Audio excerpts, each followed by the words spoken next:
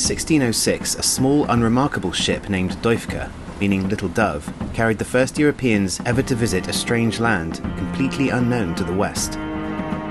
The ship's captain had missed a 90-mile wide strait separating this land from New Guinea, and so assumed he had found a southern extension of that island. He didn't know it, but the land he had bumped into was in fact an entire continent, long conjectured but never seen by European eyes.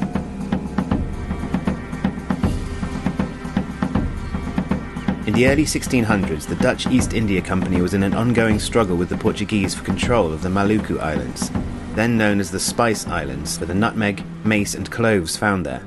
A hugely profitable resource the new European corporate powers sought to extract from them. In 1605, the Duyfken, under Captain Willem Janzoon, had been part of the fleet that recaptured the fort of Verre from the Portuguese on the island of Ambon. Ambon was the headquarters of the Dutch in the Indies, and once the fort was taken, the commander of the fleet, Stephen van der Hagen, placed Duyfken at the disposal of the governor of Ambon, before taking the rest of his fleet back to the Netherlands. The governor, Frederik de Houtman, ordered Janzoon to take Duyfken and search for new trade opportunities in the great land of New Guinea and other east and south lands. But before the journey could begin, Duyfken urgently needed provisions, so she sailed back to Bantam in Java before setting out on her voyage of discovery. Janzoon headed east, passing through the Banda Islands, then the Kei Islands, and along the south coast of New Guinea. He then skirted round the dangerously shallow waters at the western point of Jos Sudarso Island, then known as False Cape, and struck out east-southeast. On the 26th of February 1606, Duyfken made landfall at the mouth of a river, later named by colonists the Pennyfather, on a peninsula they would eventually call Cape York, in the northernmost part of a long-inhabited continent that would eventually become known to the Europeans engaged in colonising it as Australia. The Wik-Munken people, whom the crew of the Duyfken encountered soon after disembarking, record that although initial contact was cordial, violence soon broke out as the Dutch attempted to kidnap women and children.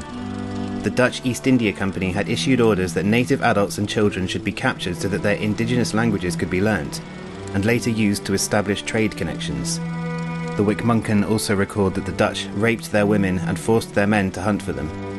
9 of Janzoon's 20-strong crew were killed, and they shot and killed an unknown number of people before taking ship and fleeing from the place they named Cape Keerveer, or Cape Turnabout.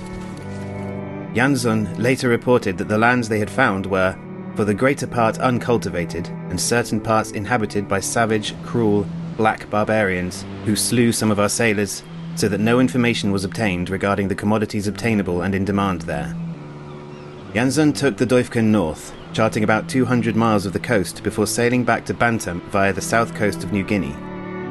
He returned to the Netherlands believing that the lands along which he had sailed were joined to New Guinea, although his own chart did not confirm this, and this mistaken belief was reproduced in many maps until James Cook's first voyage of 1770, when he charted the Torres Strait. Ironically, it has since been discovered that the first people to inhabit the continent that the Duyfken bumped into in 1606 likely walked from New Guinea to continental Australia, at a time when they were indeed contiguous landmasses, 65,000 years before Europeans ever arrived there.